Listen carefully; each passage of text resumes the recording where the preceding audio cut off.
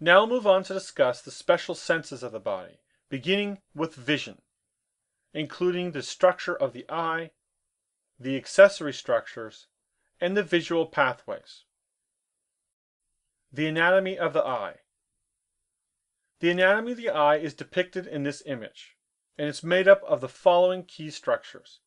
The cornea, which is the transparent part of the eye that covers the iris and pupil. It reflects light and helps to focus the eye. The iris.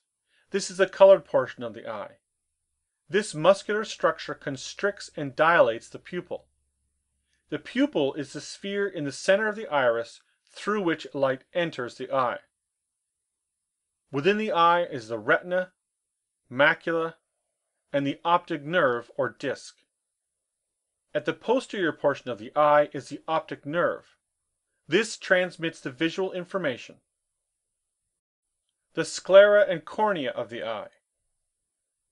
The outermost layer is known as the fibrous tunic, and this is made up of the cornea and the sclera. The sclera covers the majority of the eye surface and makes up the white of the eye. The extraocular muscles that move and position the eye during vision insert onto the sclera. Blood vessels and small nerves enter the deeper structures of the eye through the sclera. The cornea of the eye is continuous with the sclera, and it's made up of a dense matrix made up of multiple layers of collagen fibers. The cornea and the lens refract the incoming light and provide most of the optical power of the eye. The physical functions of the eye. The human eye detects light and transmits nerve impulses along the optic nerve to the visual area of the brain. The eye itself detects light within the visible spectrum. This is between the wavelengths of 400 nanometers to 750 nanometers. The light excites the retina at the back of the eye, and the retina contains the photoreceptor cells that convert the light into nerve impulses. Located deep in the posterior portion of the eye is the retina. The retina of the human eye converts light into chemical energy. It's made up of a number of layers of cells that give rise to the optic nerve. In the center of the macula is the fovea, and this is the most sensitive region of the eye to incoming light. The fovea has a high concentration of cone cells which function best in bright light.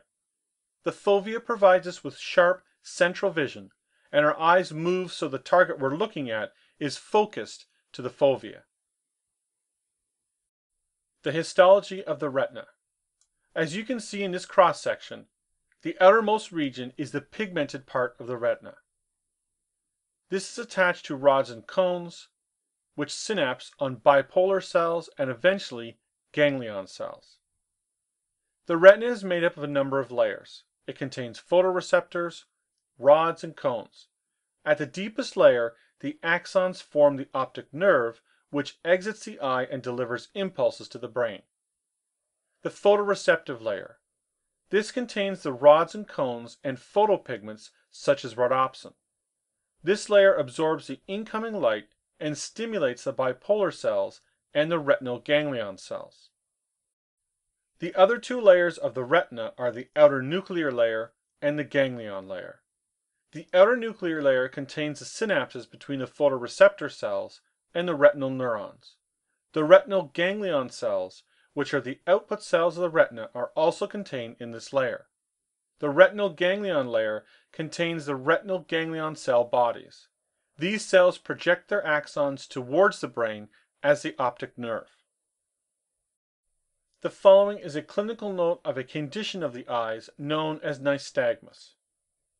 Nystagmus is a condition that involves involuntary eye movements, such as looking away smoothly and then a series of jerky eye movements back. The movements in this condition involve saccadic eye movements driven from the colliculus. Nystagmus is caused by damage to the brainstem or the inner ear. Clinicians test for this by asking a patient to keep their head stationary and follow a moving object such as a pen in front of the patient's face. In order for our eyes to function, they must process the incoming light. The following is the path of light through the retina. First, light is absorbed by rhodopsin, and this triggers a signal that's amplified within the rod cells. The sodium channels in the rods, after stimulation, facilitate an influx of sodium which depolarizes the rod cell. Next, the bipolar cells synapse with and activate the retinal ganglion neurons through synaptic potentials. Within the retina, signal processing takes place, which generates a cell's receptive field. The retinal ganglion generate and send an action potential along their axons towards the brain. There are two types of photoreceptors in the retina, rods and cones. Rod cells are approximately 100 times more sensitive to a single light photon than are cones. The fovea spot on the retina has the largest concentration of cone cells in the eye. The outer segment of a rod cell contains many more rhodopsin molecules than cone cells. In general, there are more rods than cones in the retina, and this facilitates vision in dim light conditions. Multiple rod cells converge on a single interneuron, and this arrangement amplifies the signals, but the system loses some image resolution. Rod cells are narrow and have only one type of light-sensitive pigment, reducing their function in color vision. Rod cells synapse with bipolar cells. The other type of photoreceptors in the retina are cones. These are less sensitive to light as compared to rods, but they're involved in color vision. There are three types of cone cells, each with a different light-sensitive pigment. Cone cells are lower in numbers as compared to rods, and the loss of cone function in the eye causes legal blindness, whereas the loss of rod function leads to night blindness. The shape of cone cells is different than rod cells. Cone cells are somewhat shorter. The trichromatic theory of color vision. This theory states that color vision in humans is possible because of three different groups of photoreceptors in the retina. There are three types of cones whose pigments have increased absorption for either blue, green, or red light. This theory is based on the premise that any color is a mixture of blue, green, and red. To support the eye, there are a number of accessory structures in the visual system. The lacrimal gland, the upper and lower eyelids, eyelashes, and the nasolacrimal duct. The accessory structures such as the eyelid. These are moved across the surface of the eye when we blink to lubricate and protect the eye. The conjunctiva. This is epithelial covering on the outer surface of the eye, which functions to keep the eye moist and clean. The lacrimal gland. This produces and distributes the tears that bathe the conjunctiva. Within the watery, alkaline tear secretion is a lysozyme that protects against microorganisms. The nasolacrimal duct. This drains the lacrimal fluid from the eye, and this canal is made up of the lacrimal bone and the maxilla bone. The pathways of vision. The visual information from the temporal visual fields is projected from the retinal ganglion neurons through the optic nerve to the brain. Some of this visual information crosses over to the opposite side of the brain in the optic chiasma. Some remains on the same side. The visual fields themselves are divided as follows. A visual target seen by both eyes is imaged by the nasal region of the retina in the left eye and the temporal region of the retina in the right eye. The opposite is also true, which means both eyes share part of the same image. This is depicted in this inferior view on the right side of the slide. This depicts the eyes, the visual fields, the optic nerves which come together at the optic chiasma.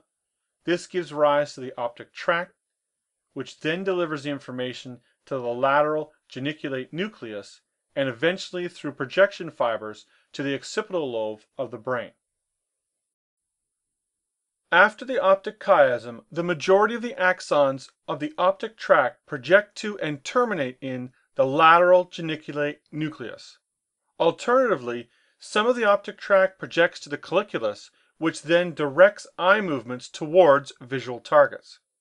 The lateral geniculate nucleus is part of the thalamus, and it's the primary processing center for visual information.